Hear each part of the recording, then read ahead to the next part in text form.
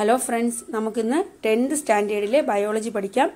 First chapter sensations and responses. അപ്പോൾ ഇതിൽ ഓരോ സെന്റൻസ് ആയിട്ട് വായിച്ച് ഞാൻ മീനിങ് പറയുന്നില്ല. നമുക്ക് ഡയറക്റ്റ് ആയിട്ട് ക്ലാസ്സിലോട്ട് കിടക്കാം. നമ്മൾ കുഞ്ഞു ക്ലാസ്സിൽ പഠിച്ചിട്ടുണ്ട് 5 സെൻസ് ഓർഗൻസ് ആൻഡ് വേരിയസ് സെൻസേഷൻസിനെ പറ്റിയൊക്കെ അല്ലേ. എന്താണ് സെൻസ് ഓർഗൻസ്? 5 സെൻസ് ഓർഗൻസ് ഏതൊക്കെയാ? Ice, nose, years, tongue and skin. അപ്പോൾ ഈ വേരിയസ് സെൻസ് ഓർഗൻസിന്റെ നമുക്ക് അതിൽ നിന്ന് കിട്ടുന്ന സെൻസേഷൻസ് അനുസരിച്ചാണ് നമ്മൾ റെസ്പോൺസ് ഉണ്ടാകുന്നത് അല്ലേ. ഈ പല രീതിയിലുള്ള സെൻസേഷൻസ് നമുക്ക് ഈ സെൻസ് ഓർഗൻസ് വഴി കിട്ടും. അപ്പോൾ അതിനനുസരിച്ച് നമ്മളിൽ റെസ്പോൺസ് ഉണ്ടാകാറുണ്ട്. അപ്പം നമ്മുടെ ചുറ്റുപാടും ഉണ്ടാകുന്ന ഈ മാറ്റങ്ങൾക്കനുസരിച്ച് പ്രതികരിക്കുക എന്നത് ജീവനുള്ളവയുടെ ലക്ഷണമാണ്. അതിനോടൊപ്പം തന്നെ നമ്മുടെ ശരീരത്തിൽ എന്താണ് ഒരുപാട് ജീവൽ പ്രവർത്തനങ്ങൾ നടക്കുന്നുണ്ട്. അപ്പോൾ അതിനെയൊക്കെ നിയന്ത്രിക്കുകയും വേണം. അപ്പോൾ മനുഷ്യരിൽ ഈ കാര്യങ്ങളൊക്കെ നിയന്ത്രിച്ചു കൊണ്ടുപോകുന്നതിന് നാഡീ വ്യവസ്ഥ എന്നൊരു സംവിധാനമുണ്ട്. അപ്പം അതായത് നെർവസ് സിസ്റ്റം. ഈ നെർവസ് സിസ്റ്റത്തെക്കുറിച്ചും അതിൻ്റെ ഫങ്ഷൻസിനെ കുറിച്ചുമൊക്കെയാണ് ഡീറ്റെയിൽ ആയിട്ട് ഈ ചാപ്റ്ററിൽ പഠിക്കുന്നത്. ഞാൻ നേരത്തെ പറഞ്ഞു എന്താണ് നമുക്ക് കിട്ടുന്ന സെൻസേഷൻ അനുസരിച്ചാണ് നമ്മൾ റെസ്പോണ്ട് ചെയ്യുന്നതെന്ന് പറഞ്ഞു. ഞാനിപ്പോൾ ഒരു ചൂടുള്ള ഓബ്ജക്റ്റിൽ തൊടുകയാണ്. അപ്പോൾ എന്ത് ചെയ്യും? ഞാൻ പെട്ടെന്ന് കൈ പിൻവലിക്കും. കാരണം എന്താ? എനിക്ക് ആ ചൂട് ഫീൽ ചെയ്തു അല്ലേ. അപ്പോൾ അതുകൊണ്ടാണ് ഞാനത് കൈ പിൻവലിച്ച് റെസ്പോണ്ട് ചെയ്തത്. അപ്പോൾ അതിന് കാരണമായ ഈ ചൂടുള്ള ഓബ്ജക്റ്റ് അല്ലെങ്കിൽ ചൂടിനെ നമുക്ക് എന്ത് പറയാം? സ്റ്റിമുലൈ എന്ന് പറയാം. അപ്പോൾ വാട്ട് ഈസ് സ്റ്റിമുലൈ എന്ന് വെച്ചാൽ എന്ത് പറയാം? The census that Evoque responses in the organisms are called stimuli. എന്താണ്? ഒരു ഓർഗാനിസത്തിൽ റെസ്പോൺസ് ഇവോക്ക് ചെയ്യുന്ന സെൻസസിനെയാണ് എന്ത് പറയുന്നത്? സ്റ്റിമുലൈ എന്ന് പറയുന്നത്. അപ്പോൾ സ്റ്റിമുലൈ അനുസരിച്ചാണ് നമ്മൾ റെസ്പോണ്ട് ചെയ്യുന്നതെന്ന് പറഞ്ഞു. ഇനി ചുറ്റുമുള്ള ഓർഗാനിസത്തിൽ നിന്ന് മാത്രമാണോ, ചുറ്റുമുള്ള സറൗണ്ടിങ്സിൽ നിന്ന് മാത്രമാണോ നമുക്ക് സ്റ്റിമുലൈ റിസീവ് ചെയ്യുന്നത്? അല്ല. കാരണം എന്താ? നമ്മുടെ ബോഡിക്ക് അകത്ത് ഒരുപാട് പ്രവർത്തനങ്ങൾ നടക്കുന്നുണ്ടെന്ന് പറഞ്ഞു. അതിൽ ഹങ്കർ, തേഴ്സ്റ്റ് ഇതൊക്കെ എന്താണ്? നമ്മുടെ ബോഡിക്ക് ഉള്ളിൽ നടക്കുന്ന സ്റ്റിമുലൈ ആണ്. കാരണം ഹങ്കർ, തേഴ്സ്റ്റ് ഒക്കെ വരുമ്പോൾ നമുക്ക് ഫുഡ് കഴിക്കണം, വെള്ളം കുടിക്കണം എന്നുള്ള ഫീലിങ്സ് ഉണ്ടാകും. അപ്പോൾ അത് തോന്നിപ്പിക്കുന്ന എന്താണ്? ഈ ഹങ്കർ, തേഴ്സ്റ്റ് എന്നുള്ള പ്രവർത്തനങ്ങളാണ്. അപ്പോൾ അതിനെ നമുക്ക് എന്ത് പറയാം? നമ്മുടെ ബോഡിയുടെ ഉള്ളിൽ നടക്കുന്ന സ്റ്റിമുലൈ ആണെന്ന് പറയാം. ഇനി നമ്മൾ ബോഡി എങ്ങനെയാണ് സ്റ്റിമുലൈ റിസീവ് ചെയ്യുന്നത്? എങ്ങനെയാണ്? ഈ സെൻസ് ഓർഗൻസിൽ സ്പെഷ്യലൈസ്ഡ് സെൽസ് ഉണ്ട്. ആ സെൽസാണ് എന്ത് ചെയ്യുന്നത്? ഈ സ്റ്റിമുലൈ റിസീവ് ചെയ്തിട്ട് അതെന്ത് ചെയ്യും? ഇമ്പൾസ് ഉണ്ടാക്കും. മനസ്സിലായോ? സ്റ്റിമുലൈ റിസീവ് ചെയ്തിട്ട് സ്യൂട്ടബിൾ ഇമ്പൾസ് ജനറേറ്റ് ചെയ്യും. എന്താണ് ഇമ്പൾസ് എന്ന് ഞാൻ പറഞ്ഞില്ല. എന്താണ് ഇമ്പൾസ്? അപ്പോൾ ഞാൻ ചൂടുള്ള ഓബ്ജക്റ്റിനെ തൊട്ടു. അപ്പോൾ ചൂടെന്നുള്ള ഒരു തോന്നൽ നമുക്ക് ഉണ്ടാകണം. അതിനെന്താണ്? നമ്മൾ ആ ചൂടുള്ള ഓബ്ജക്റ്റ് തൊട്ട ഉടനെ എന്താണ്? ഒരു മെസ്സേജ് ഇങ്ങനെ ബ്രെയിനിലോട്ട് പോകും. ആ മെസ്സേജിനെയാണ് ഇമ്പൾസ് എന്ന് പറയുന്നത്. ഇമ്പൾസ് എന്താണ്? നമ്മൾ ഇനി അത് പഠിക്കുന്നുണ്ട് കേട്ടോ. അപ്പോൾ ദേ receive stimuli and generate suitable impulse. ഈ ഇമ്പൾസ് ബ്രെയിനിൽ എത്തുമ്പോഴാണ് നമുക്ക് ആ ഫീലിങ്സ് ഉണ്ടാകുന്നത്. അപ്പോൾ സെൻസ് ഓർഗൻസിലോ നമ്മുടെ ബോഡിയുടെ മറ്റുള്ള പാർട്സിലോ സ്റ്റിമുലൈ റിസീവ് ചെയ്യാനുള്ള സ്പെഷ്യലൈസ്ഡ് സെൽസിനെയാണ് റിസപ്റ്റേഴ്സ് എന്ന് പറയുന്നത്. അപ്പോൾ what are the receptors and right there importance എന്നൊരു ക്വസ്റ്റ്യൻ വന്നാൽ നിങ്ങൾ എന്ത് പറയണം? ഈ പാരഗ്രാഫാണ് എഴുതാൻ. There R specialised cells in the same sense organs and other parts of the body to receive stimuli.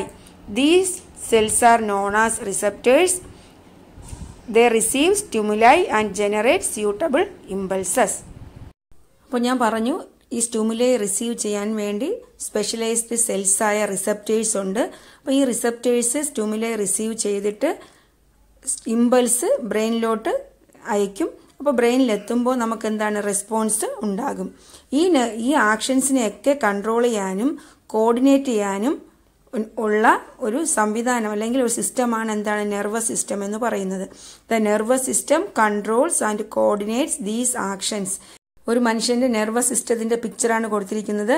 എന്താണ്? ഏറ്റവും മുകളിൽ ബ്രെയിനിൽ നിന്ന് താഴോട്ട് റെഡ് കളറിൽ എന്താണ്? Spinal cord. പിന്നെ എന്താണ്? നെർവ്സ് ആണ് ഇങ്ങനെ ശരീരം മുഴുവൻ കാണിച്ചിരിക്കുന്നത്. ഇതാണ് nervous system. Brain, spinal cord, പിന്നെ നെർവ്സ്. ഇനി നമുക്ക് നെർവസ് സിസ്റ്റത്തിലെ മേജർ പാർട്സും അതിൻ്റെ ഫങ്ഷൻസും പഠിക്കാം. ഇപ്പോൾ നെർവസ് സിസ്റ്റം പറയുമ്പോൾ അതിൽ ഏറ്റവും പ്രധാനപ്പെട്ട ഒരു കാര്യമാണ് ന്യൂറോൺ എന്ന് പറയുന്നത്. എന്താണ്? നെർവസ് സിസ്റ്റത്തിലെ ബേസിക് സ്ട്രക്ചറൽ യൂണിറ്റ് ആണ് ന്യൂറോൺ എന്ന് പറയുന്നത്. Neuron or nerve cell. Nerve cell or neuron is the basic structural unit of the nervous system. ഈ ന്യൂറോണിൽ നിന്ന് ഒരുപാട് ക്വസ്റ്റ്യൻസ് ചോദിക്കാറുണ്ട്. ഇമ്പോർട്ടൻറ്റ് പാർട്ടാണ് ന്യൂറോൺ. അപ്പോൾ നെർവസ് സിസ്റ്റത്തിന്റെ ബേസിക് സ്ട്രക്ചറൽ യൂണിറ്റ് ഏതാ? Neuron or nerve cell. അപ്പോൾ ബാക്കിയുള്ള എല്ലാ സെല്ലിനെയും പോലെ ഈ ന്യൂറോണിനും എന്താണ് സെൽ മെംബ്രെയിൻ ഉണ്ട്, സൈറ്റോപ്ലാസം ഉണ്ട്, ന്യൂക്ലിയസ് ഉണ്ട്. മനസ്സിലായല്ലോ. ഇനി ഈ ന്യൂറോണിന്റെ സ്ട്രക്ചറും അതിന്റെ ഓരോ പാർട്ടും അതിന്റെ ഫങ്ഷൻസും നമുക്ക് പഠിക്കാം. What are the important parts of A neuron? ന്യൂറോണിന്റെ important parts ഏതൊക്കെയാണ്? നിങ്ങൾ ആ പിക്ചറിൽ നോക്കി പറഞ്ഞേ.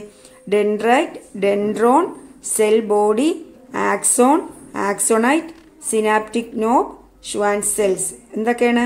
ഡെൻഡ്രൈറ്റ് ഉണ്ട്, dendron, cell body, axon, ആക്സോണൈറ്റ്, synaptic knob, പിന്നെന്താണ്? Schwann cell. ഈ ന്യൂറോണിന്റെ ഓരോ പാർട്ടും പറഞ്ഞ് അതിന്റെ ഫംഗ്ഷൻ ഞാൻ പറയും. അതിനു മുന്നേ നിങ്ങൾക്ക് ഞാൻ ഈ പിക്ചറിൽ ഒരു പാർട്ട് പറയുമ്പോൾ അത് ഏതാണെന്ന് മനസ്സിലാവണമല്ലോ. അപ്പോൾ ഞാൻ മൊത്തത്തിൽ ആ ന്യൂറോണിന്റെ പാർട്സുകൾ പറയുകയാണ്. നിങ്ങൾ നോക്കൂ, സൈറ്റോപ്ലാസവും ന്യൂക്ലിയസും കൂടെ ചേരുന്ന ആ ഹെഡ് പോലെ കാണുന്ന മൊത്തം പാർട്ടിനെയാണ് സെൽ ബോഡി എന്ന് പറയുന്നത്. ഏതാണ് ആ സെൽ ബോഡി എന്ന് പറയുന്നത്? സൈറ്റോപ്ലാസം, ന്യൂക്ലിയസ് അത് ഇൻക്ലൂഡ് ചെയ്ത് വരുന്ന ആ മൊത്തം റൗണ്ട് ആയിട്ടുള്ള പാർട്ടിനെ സെൽ ബോഡി എന്ന് പറയും. ഈ സെൽ ബോഡിയിൽ നിന്നും പോകുന്ന ബ്രാഞ്ചിനെയാണ് ഡെൻഡ്രോൺ എന്ന് പറയുന്നത്. ഫിലമെന്റിനെ പറയും ഡെൻഡ്രോൺ. ഡെൻഡ്രോൺ ആണ് വീണ്ടും എന്താണ് സ്പ്ലിറ്റ് ചെയ്ത് ബ്രാഞ്ചസ് ആയി ഡെൻഡ്രൈറ്റ്സ് ആകുന്നത്. അപ്പൊ സെൽ ബോഡിയിൽ നിന്നും പോകുന്ന ഫിലമെന്റ് ആണ് ഡെൻഡ്രോൺ. അത് സ്പ്ലിറ്റ് ചെയ്ത് വീണ്ടും ബ്രാഞ്ചസ് ആയിട്ട് dendrites.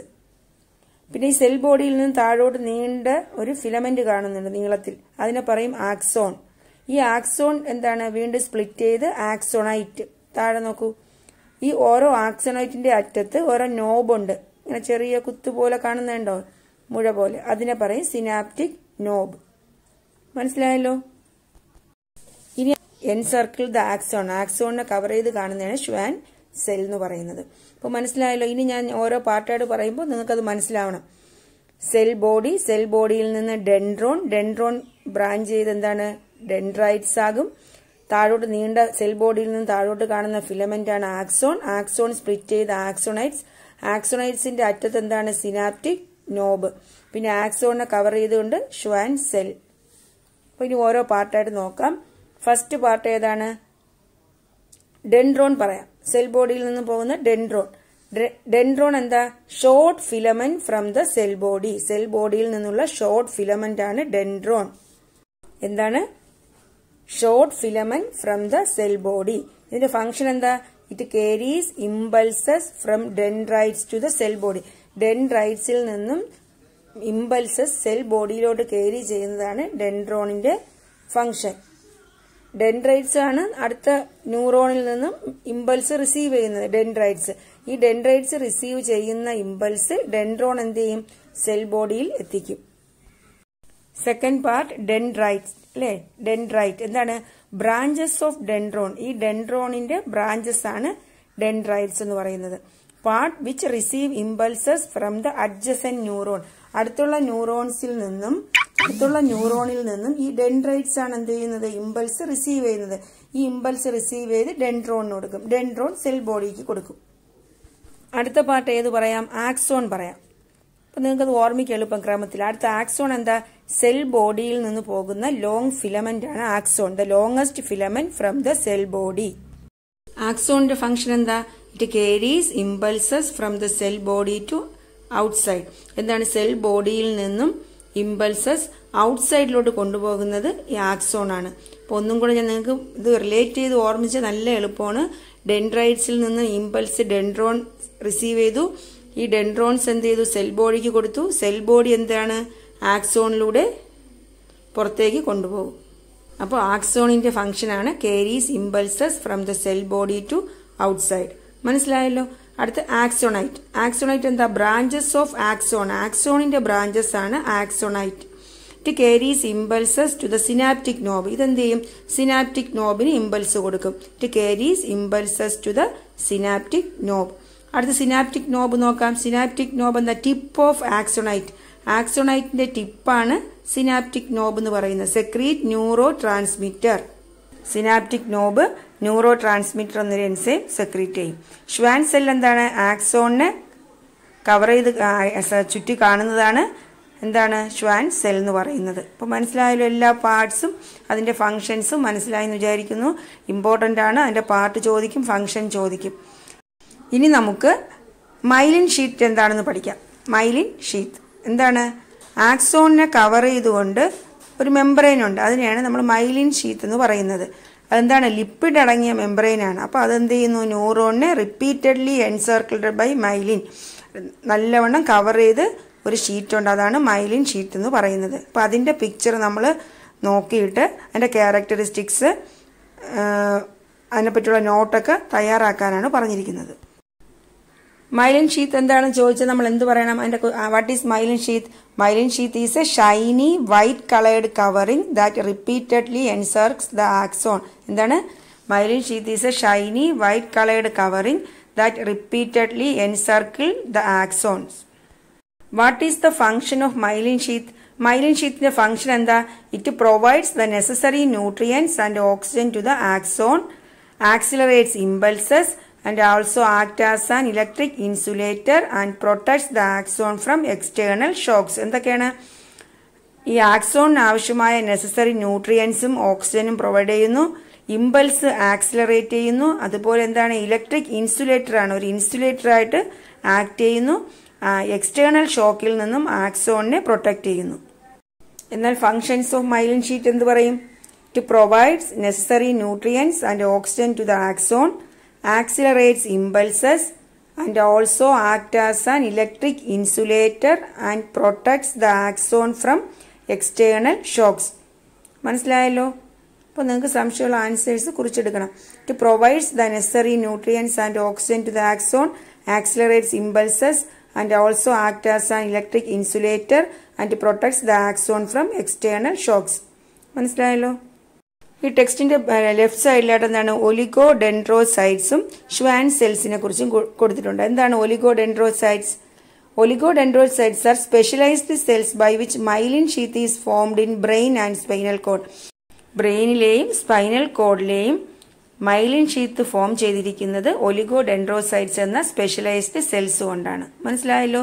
Specialised cells by which myelin sheath is formed in brain and spinal cord. അതുപോലെ വേറൊരു ക്വസ്റ്റ്യൻ ആണ്, എന്താണ്? What is grey matter and white matter എന്നൊരു ക്വസ്റ്റ്യൻ ഉണ്ട്. Differentiate between grey matter and white matter. എന്താണത്? ബ്രെയിനിലും spinal കോഡിലും ഈ myelinated nerve fibres present ആയിട്ടുള്ള പാർട്ടിനെയാണ് white matter എന്ന് പറയുന്നത്. നോൺ മൈലിനേറ്റഡ് ന്യൂറോൺ പാർട്ടിനെ എന്ത് പറയും? ഗ്രേ മാറ്റർ എന്ന് പറയും. മനസ്സിലായല്ലോ? വൈറ്റ് മാറ്റർ എന്ന് വെച്ചാൽ മൈലിനേറ്റഡ് നെർവ് ഫൈബേഴ്സ് കൂടുതലായി കാണുന്ന ബ്രെയിനിലെയും സ്പൈനൽ കോഡിലെയും പാർട്ടാണ്. എന്നാൽ non myelinated neuron പാർട്ടിനെ grey matter എന്നും പറയും. ഇപ്പോൾ മനസ്സിലായല്ലോ? അപ്പോൾ ഇത്രയാണ് ഇന്നത്തെ ക്ലാസ്. അടുത്ത ക്ലാസ്സിൽ എന്താണ്? ജനറേഷൻ ഓഫ് ഇമ്പൾസസ് പഠിക്കാം. അപ്പോൾ നിങ്ങൾക്ക് ഈ ക്ലാസ് ഇഷ്ടപ്പെട്ടുവെങ്കിൽ എൻ്റെ ചാനൽ സബ്സ്ക്രൈബ് ചെയ്യുക, ലൈക്ക് ചെയ്യുക, നിങ്ങളുടെ ഫ്രണ്ട്സിനൊക്കെ ഷെയർ ചെയ്യുക. Thanks for watching Ammu's learning.